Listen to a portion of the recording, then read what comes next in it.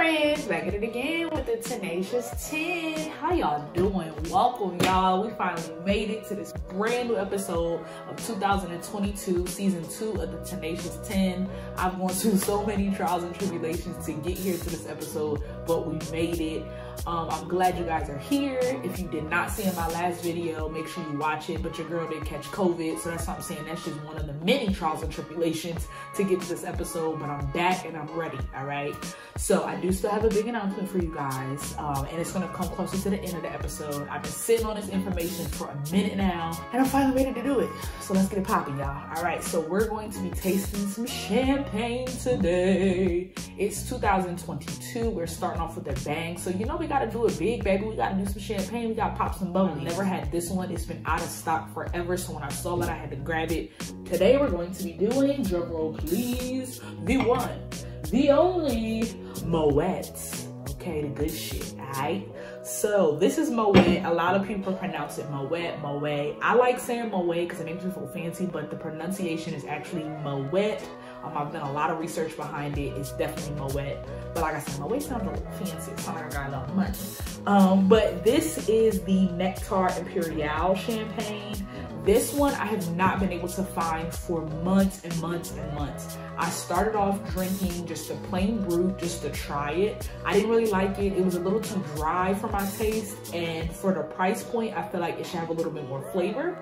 And then I said, you know what, I'm gonna try the Nectar Imperial Rosé. I found that one in like a mini bottle, and I was like, I'm gonna try it. Everybody's saying this one is a lot better. I tried it and I fell in love. If you have not seen my TikTok video where I review it, I will insert it here real quick. All my champagne drinkers to the front, please. My followers already know how much I love champagne, and they were telling me to try the Moët. Now, quick backstory, I already tried the Moët Imperial Brut and I did not like it at all. It was way too dry, too toasty, too bready, just not for me. I was told that the Nectar Imperial is a little bit sweeter and a lot more palatable, so I gave it a try. Now, I like to work smarter, not harder, so I got the smaller bottle just in case I didn't like it, and I only spent $20 instead of $65. On the pour, it was a beautiful pink salmon color, obviously because it's a rosé, and it had a lot of nice tiny bubbles. On the first sip, I was in love. A little bit sweet, a little bit dry. 10 out of motherfucking 10. So yes, honey, fire, okay? So I'm excited to try this. I'm assuming it's gonna be on the same tasting profiles, a little on the sweeter side. I'm pretty sure this is a demi-sec. They just call it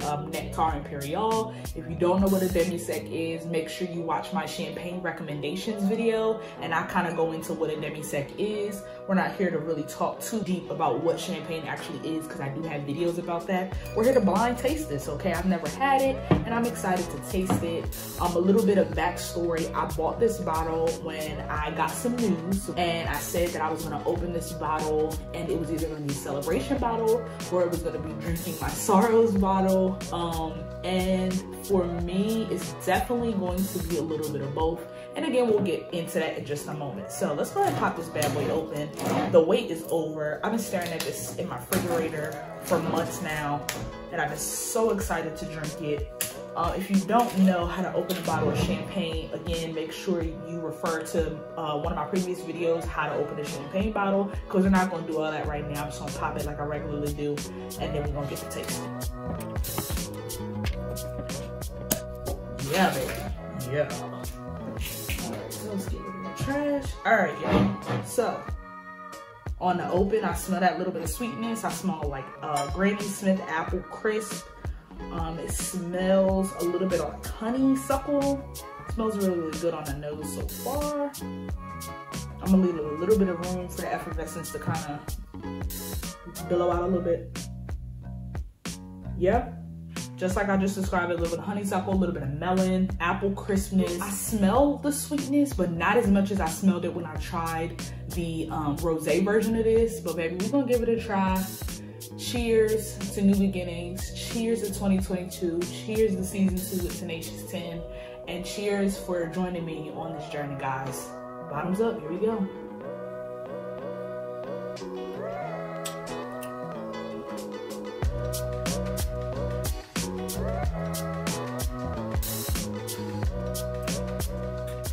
Okay, not what I was expecting.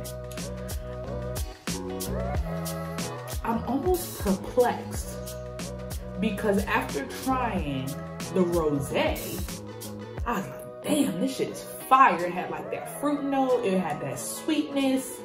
It was really good. This one, it has very, very little sweetness, kind of right on the end, almost like a coat your mouth sweetness, like a little bit of honey, but then it dissipates very, very quick. I'm definitely getting more brute at the front. It tastes like I bit into a Granny Smith apple. I had that little bit of tartness. I'm getting almost a little bit of toasty yeast on the end. I'm surprised. It's good, don't get me wrong, but it definitely threw me for a loop. This bottle, I think, was in the realm of like $55, and the Nectar Imperial Rosé is around $65, and I'd be willing to pay that extra $10 to get that versus this. This is good, but it's not what I was expecting. Honestly, it tastes like a regular champagne. It's nothing to be like, ooh, I gotta get that bottle. And that's how I felt about the Brut. I felt like it was just a regular bottle of champagne. Like, y'all are paying for the name and not the actual quality. Like, it's okay, but I can't see myself buying a $60 bottle of champagne and taking a sip and being perplexed at the flavors that are inside that are not specifically the ones I was looking for. So yeah. I feel like it's very interesting that that's what I'm getting by taking a sip of the champagne that I bought as a celebration bottle and it not being what I expected, because that's kind of what happened. So I know that's what y'all are really waiting for. That's what y'all are here for. So let's get into it real quick. To be honest, today has been really rough in getting ready for this episode, because today I feel like is the first day today is the first day I feel like the feelings of disappointment kind of hit me. But to kind of do this long story short type of thing, I'm a chef in my real life. I am classically trained. I attended Johnson & Wales University, and I have a degree in culinary arts, food service management, a little bit of business, a little bit of entrepreneurship. So I really do this chef shit. I'm really out here. Moving to Texas, I wanted to kind of take a back seat when it came to cooking. I just needed a break because I had done it so much when I was in North Carolina. So I kind of stopped all of my culinary dreams for a moment. I just needed to catch my breath. So mid-year 2021, I was like, I'm ready to do this. Like, I'm really ready to get my feet back into the water of culinary. I'm ready to get new business ventures, new opportunities, shit like that. So I was ready.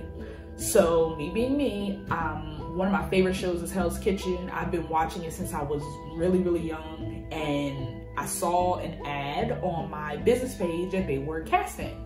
I was like, oh, say less, let me just apply. Now, of course, I didn't really think I was gonna get picked. And maybe a month later, I got a call and I didn't answer it. I was late out of bed, it was raining. I was supposed to go get a massage that day. I was supposed to have therapy, and I just didn't feel like it. So I was just laying in the bed watching TV. I got a phone call, I didn't answer it. I didn't feel like talking. And I get a text and it was like, hey, this is a casting producer from Hell's Kitchen. Can you pick up? And I was like, oh, fucking what the hell? Okay. So I'm like, yeah, give me a call back. So they call me back and they're like, hey, we got your application and we want to know, you know, are you still interested? And I'm like, are you fucking dumb? Do birds fly? Hell yeah, I'm still interested. So I went through a full phone interview that day, like laying in the bed, full phone interview, went really well. And they're like, okay, well, we really like you, you know, let's do a second interview. And I'm like, oh shit.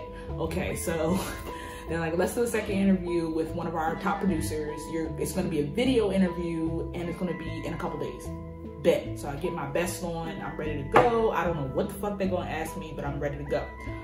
So I do this interview and it went really, really well. The casting producer that I interviewed with was actually on a show that I used to watch. And I was like, bro, like, I'm already nervous. And now you're adding another level of nervousness to it because, like, I know who you are. And I'm not gonna say anything because that's unprofessional, but like, I know who you are. So I was so hyped. But the interview went really, really well. He seemed very receptive to me, my answers, things like that. I don't want to give too much away about, you know, the process, but it went well. So then they were like, yo, we appreciate you, we like you, we're gonna show this to Gordon Ramsay, we're gonna show this to his team, and we're gonna go from there. That was the end of October 2021, and I haven't heard anything. So this bottle signifies me celebrating the fact that I made it that far in the interview process. Like, I know for a fact Gordon Ramsay have seen my shit, and to me that's like a win. But it's also bittersweet because it's like, at this point, I have a little bit of hope left, but I've kind of came to reality that I feel like I probably would have known something by now, but it is what it is, I guess. I'm very, very hard on myself in my craft. I'm a really good chef, but I beat on myself so hard about some of the things that I do. So I'm so proud of my journey thus far. This is not the end for me. I'm going to keep applying to Hell's Kitchen and to other culinary TV shows. If you know of any, definitely DM them to me.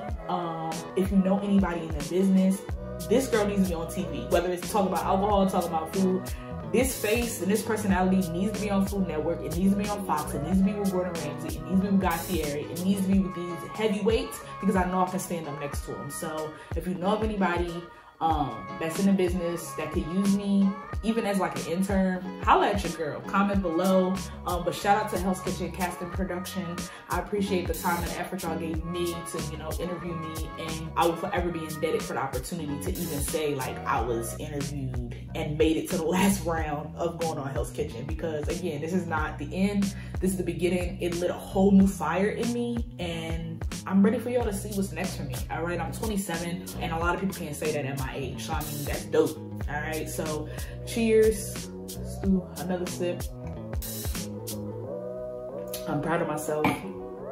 And that is my big announcement. Like I said, I've been sitting on this for a minute. I had to kind of go through my own feelings with the process before I could kind of share. But again, I appreciate y'all, my subscribers, my family, my friends for supporting me. I'm glad that I'm gonna have this platform to be able to share with you guys these experiences. And like I said, this is just the beginning for you, girl, all right? But that's my Tenacious 10. Hopefully I kept it short and sweet. Follow me on Instagram at Chef Tanae. Follow me on TikTok at Tenacious Fork. Your girl is here, all right? We're here to stay, baby. Welcome to 2022, season 2. I'll see y'all next Wednesday. I appreciate y'all, all right? Keep drinking. Peace.